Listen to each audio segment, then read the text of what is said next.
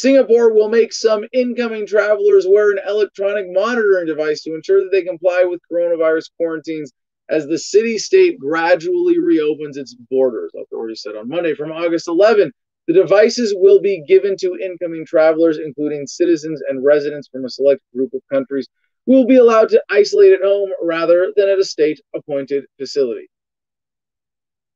Oh, isn't that nice? Will allow you to isolate at home. Similar measures using electronic wristbands to track people's movements during quarantine have been used in Hong Kong and South Korea. Travelers to Singapore are required to activate the device, which use GPS and Bluetooth signals upon reaching their home, and will receive notifications on the device, which they must acknowledge. Any attempt to leave home or tamper with the device will trigger an alert to the authorities. Hong Kong in March introduced a scheme for incoming travelers to use a slim electronic wristband similar to a tag worn by hospital patients to enforce quarantines for arriving passengers. South Korea has also used such wristbands connected to smartphone apps for those who violate quarantine.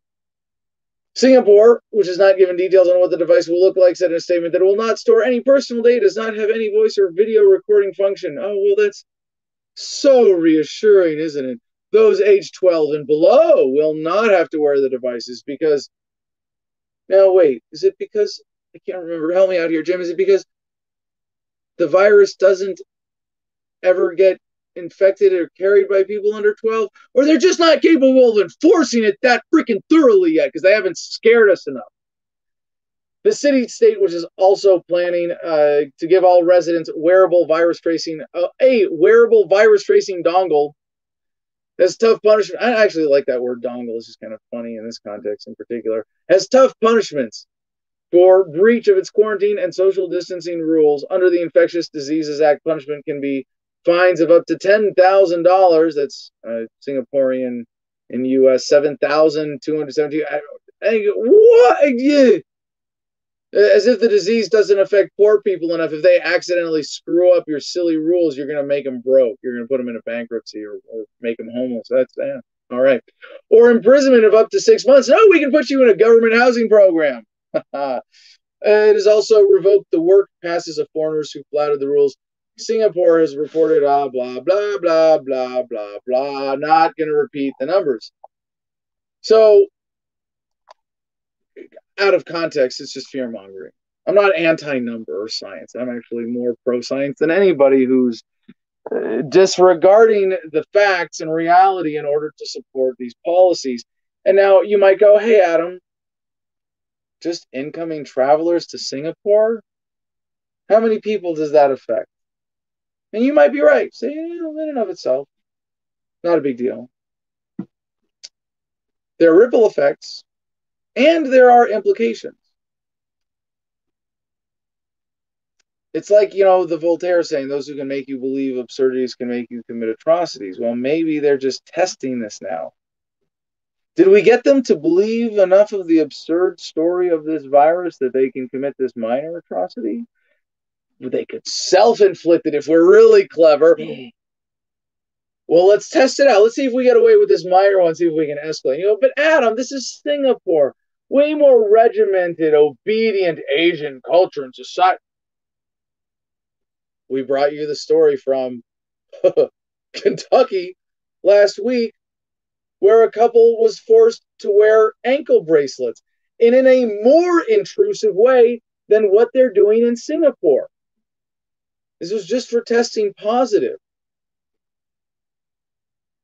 And they were greeted at the door of their home by surprise by a team of the local American Coronaphobia Enforcement Squad,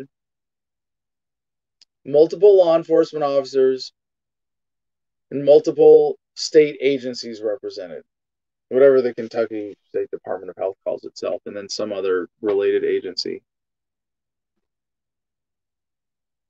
We have to fight this. We cannot accept it. You cannot just even passively go and say, I'm going to wear a mask right now. Because this is where this is going. This is the slippery slope. And I'm not making the slippery slope argument to say, well, no, you can't you can't let them put on masks or you can't let them force you to wear masks because they might force you to wear a face shield next. No, they've killed millions of people. The governments have killed altogether. I don't know. We track it in democide in the hundreds of millions of people. They've just by regulation killed hundreds of millions more.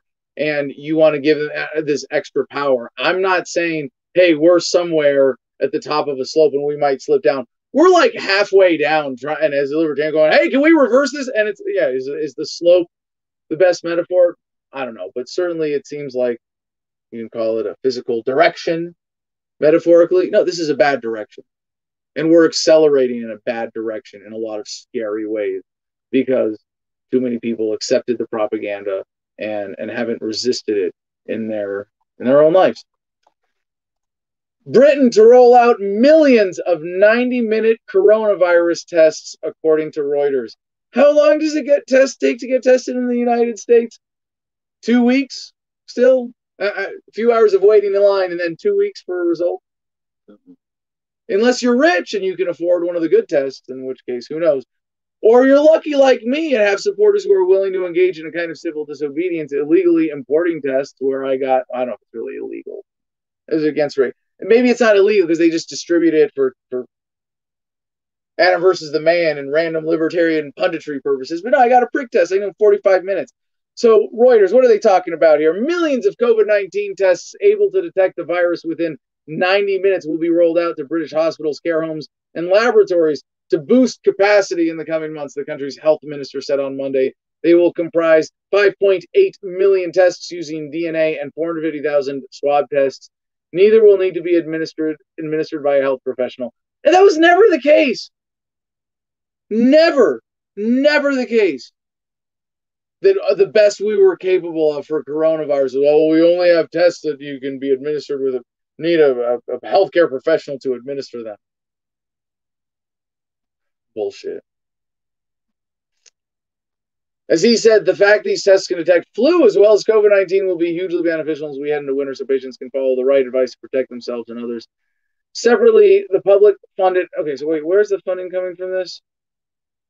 The country's health minister.